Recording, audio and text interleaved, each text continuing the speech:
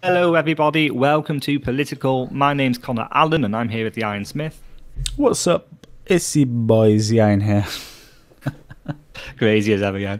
And today we're going to be talking a bit about the tragic passing of Ruth Bader Ginsburg, who passed away a couple of days ago. I know you're all ready to hear about this. I know you're all ready to get going about this. But before we do, guys, please do check if you subscribed down below, and do consider subscribing if you haven't already. It helps us out a lot with the algorithm. Please do share the video with your friends, give it a like, and tell us your comment down below. We want to hear your opinion too. Even if you disagree with us, we aren't, a leftist hate mob. We're not going to cancel you for disagreeing with us. So let's go on to today's video. Ruth Bader Ginsburg, she passed away a couple of nights ago. What did you think of the reaction, Yayan? Because it was so different, the reaction between Biden and the Democrats and Donald Trump and the Republicans, wasn't it? Yeah. Dare I say, I think Donald Trump was rather presidential with this one. He kind of learned off the cuff about the death of Ruth, and he just came across as very sincere. It's clear that he has a tremendous amount of respect for the woman, and even though they disagree, obviously on many issues, I'm sure politically and philosophically, he obviously had tremendous respect for the life that she led and what she'd achieved in her life from a professional perspective to be just the second ever woman to be elected to the Supreme Court. Whereas the Democrats, or more specifically anyway, Joe Biden, seemed to be turning into that political gear very quickly and wanted to... They couldn't wait, could they? The first thing that came out, Barack Obama, within an hour and a half, had a statement out saying they had to no reappointment until the election. Yeah. And they'd planned... It's almost like they'd planned it in advance. It's almost as if they had a foreknowledge of it. They were that quick in politicizing the tragic death. And just on a side point, have you ever seen a former president be so involved in the current administration as Obama is? I mean, who is there? George Bush disappeared. Even Bill Clinton. Yeah. He was virtually absent from Hillary's campaign, wasn't he? It's like your time has come and gone. And I just think there should be, listen, it's almost like a precedent, really. It's not, obviously, it's not a rule. You can do what you want after you've been president. But it's just kind of like this gentleman's agreement. Once you've been president, you just kind of lay low a little bit and you don't get too involved in what's happening in the future of the country. And Obama just seems to have thrown all of those rules out the window. And is just so concerned with, it's almost like he feels he needs to prop up the Democratic Party, right? I just think it's a little bit sad, really. I just think he should just pay his respects and then that's it. He should not be making any political statement. I agree totally, and it really did. I'm more of a floating voter than you, Ryan, but I was really saddened to see the Democrats' reaction, because Bader Ginsburg, she meant a hell of a lot to many young women and many young men as well across the world. I mean, even my social media here in Europe, almost every politically active woman I know posted, quotes from Ruth Bader Ginsburg, posted many things. She really had a place in people's hearts, and the Democrats are just using her death blindly. Do you think it's going to damage voters' perception of the Democrats? Because I think it will. Disgusted by them. Yeah, potentially. I think a lot of people will, especially those maybe that are a little bit right-leaning or definitely in the centre ground, will feel as though they're kind of desecrating her memory a little bit. And they'll certainly be a little bit concerned by the way that they've been very quick to think about the political repercussions, as opposed to just taking that time for people to mourn someone who's died on the Supreme Court. This is a moment for the nation to be kind of go through that little period of like, oh, think about their legacy and what they've done, as opposed to think about the political repercussions. At least give it a day, give it 24 hours, right? So and that's exactly Sorry, go on.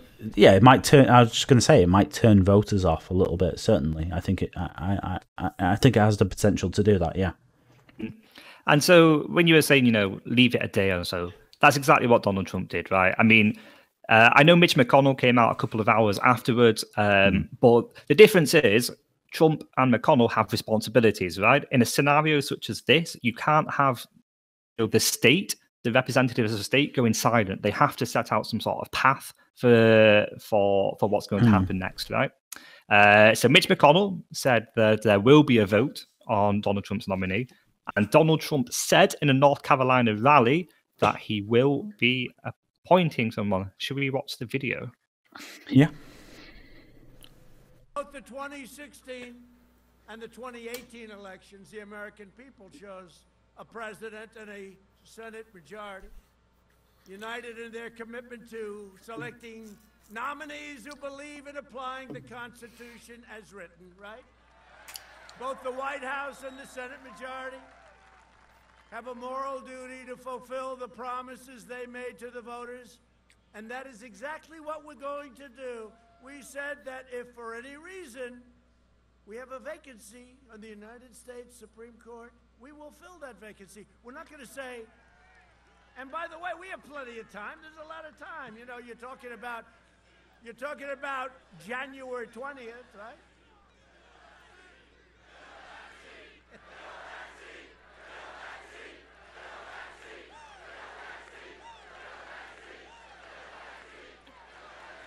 So we will uphold equal justice under the law for citizens of every race, color, religion, and creed. I will be putting forth a nominee next week. It will be a woman. It will be a woman unless... So obviously, in front of a roaring crowd of thousands, Trump's announced that he's going to be appointing 2 women.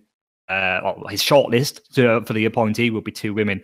So maybe if we just talk a bit about whether he should push ahead first, and then we'll talk about his nominees.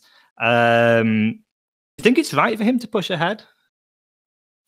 I think I think some people will say no, and some people will say yes. In regards to whether or not it's going to be good for the election campaign and this kind of thing, or whether or not people will side with the Republicans to push ahead with a nominee, I don't know. It's hard to say. Obviously, a lot of people will make the argument, well, obviously, when Scalia died in February 2016, the Republicans refused to nominate or refused to push forward and ratify Obama's ratify Obama's choice. And there are some Republicans on record saying that, Lindsey Graham said, if this happened in 2020 with Trump, then you can, say, have me on record. Hold my words against me. Yeah, hold my words against me. Having said that, obviously, if the Democrats, after saying for so long, hey, if there is a nomination to be made during an election year, we should make it. Now they are the ones that look like hypocrites in this scenario. And in regards to Trump, obviously he wasn't in office at the time, so as far as he's concerned, he doesn't have a record on this of what he thinks that should be done. It is his duty to put forward the nomination at this moment in time because there is a vacancy in the Supreme Court, and if the Senate decides that they want to confirm and ratify the nomination, then obviously that is democracy working as the Constitution said that it should. I don't necessarily know if the Republicans, they have a 53-47 majority in the Senate right now, I think. And I know already 2 senators have said that they wouldn't vote for a nomination at this moment in time. So obviously it will be tight. But that is democracy at work. Obviously, if the Senate decides they don't want to ratify it, then they don't ratify it. I do think, from Trump's perspective, though, it is his duty at this point to put forward the nomination. Whether or not the Senate ratifies it or not is also their duty. Yeah, absolutely, it is a duty. And it's so important as well with this election campaign, because we've never seen an election campaign like this, have we? In terms of the dispute over mail-in ballots, in terms of the dispute over the riots, in terms of the looming electoral violence afterwards. It is quite feasible that there will be a very important legal challenge that goes straight to the Supreme Court at some point, right? And back in 2016, Obama's case for immediately reappointing a judge was that there are deadlocks in the Supreme Court that will not be able to be broken. Okay, and it's exactly the same here. Okay, if anything, a reasonable person would predict there's going to be a very important legal issue, and there needs to be a full Supreme Court in session. Trump would be advocating. Trump would be advocating. He wouldn't be doing his duty if he didn't appoint someone. It's a matter of systems, it's a matter of procedure more than precedence, more than self-benefit, don't you think? Yeah, certainly. There is that very real concern that if there is some kind of legal issue with the election, which is a case, the likelihood. I don't know if you call it a likelihood, but there is a very reasonable potential for such a thing to happen.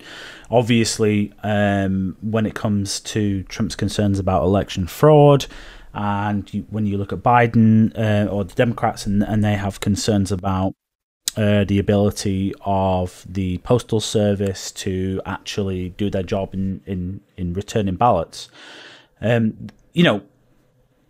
we talked about this before. There's a very real concern that either candidate refuses to concede or accept the results of the election, and we may end up in a situation where this goes to the Supreme Court.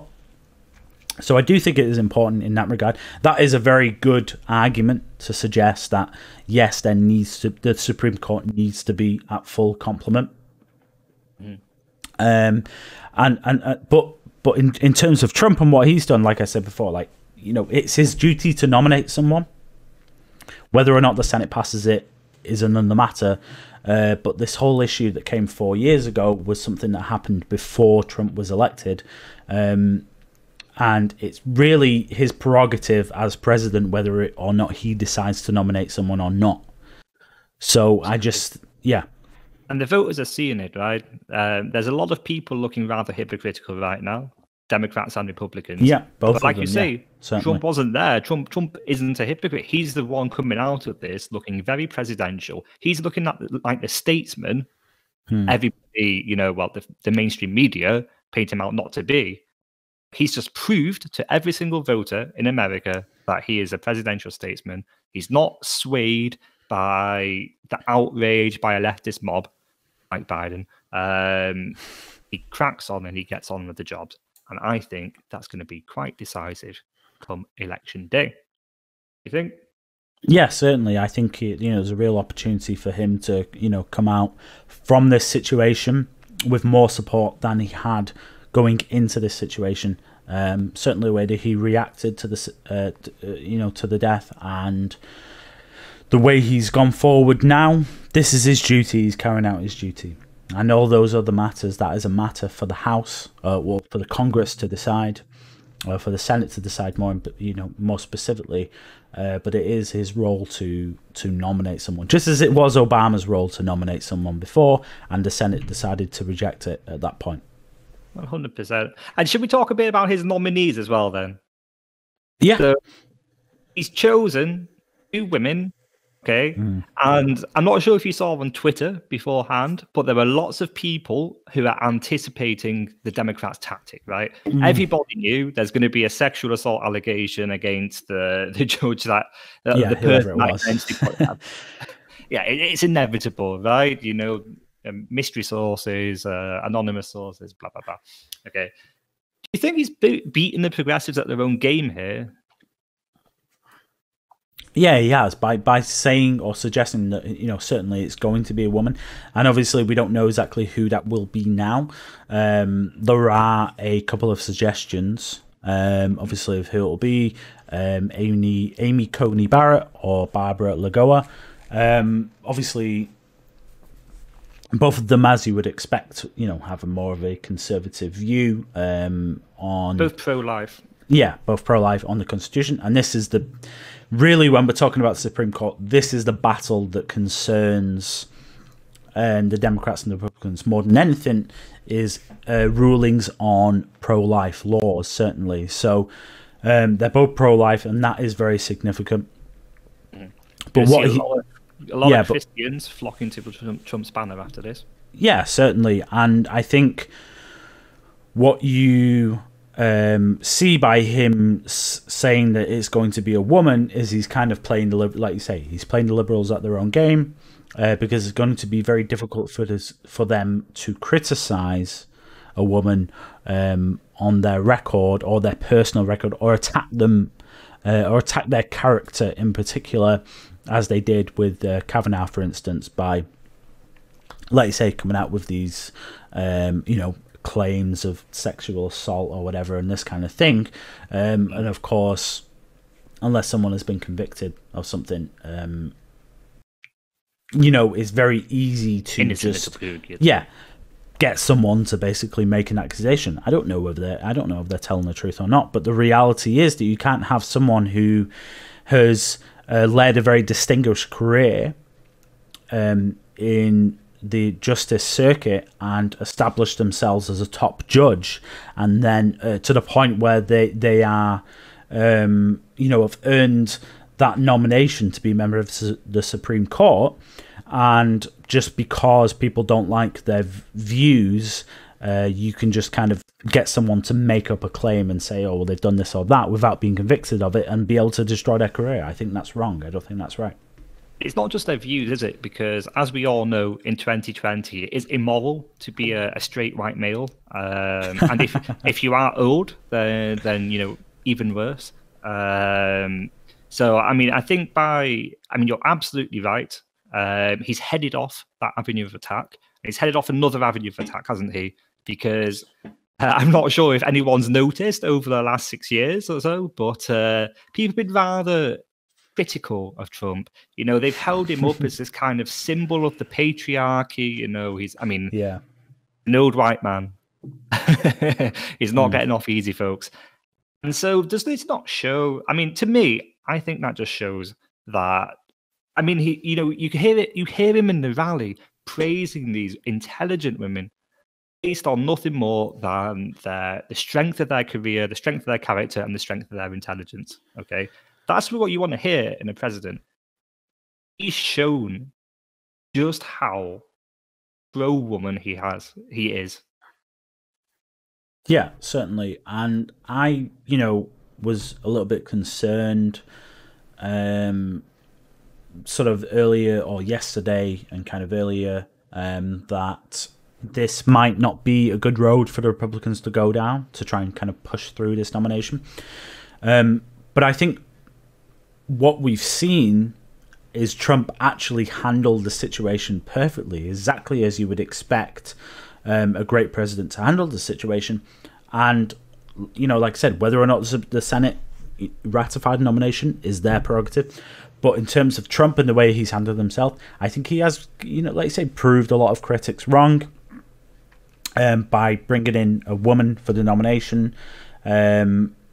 He's shown, obviously, it just de-weaponizes a lot of these arguments and attacks that go towards him, saying that he's sexist or this and that. And it's not as if these women don't have a record that suggests that they can be, on the Supreme Court. They've got an absolutely exemplary record of what they've done, and they've got a great career, and they should be in contention for the nomination. So as Ruth Bader Ginsburg said, women belong where decisions are being made.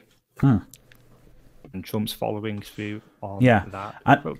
I do believe there is an argument as well that when it comes to the Supreme Court, when you're talking about the Constitution of America, people ruling on this thing that there should be, more of an equal representation on that level. So I understand as well that obviously if you have a female that's died, in this case with Ruth, that you would, potentially look to replace her with a woman as well, who obviously, has the credentials to serve on the Supreme Court. So, I think Trump's played a blinder on this one politically, but also just in terms of how he's dealt himself on a personal level as well. I think he's come across as very genuine. A lot of people perhaps hadn't seen that side to him before, and now that they have, maybe that will kind of sway them towards voting for him. Absolutely, I 100% agree. And there you have it, folks. Ian Smith advocating for equal representation. It's the first and the only time you're going to hear that. So, make sure you save the clip before we take it down. And definitely, tragic death of Ruth Bader Ginsburg, but Trump set to come out of this looking quite a bit better than Joe Biden. Thanks very much for watching, and do please like the video, do please subscribe to the video if you enjoyed the content. Also, if you share it with people who think might be interested, that helps us out a lot too. Thank you so much, guys. Until next time.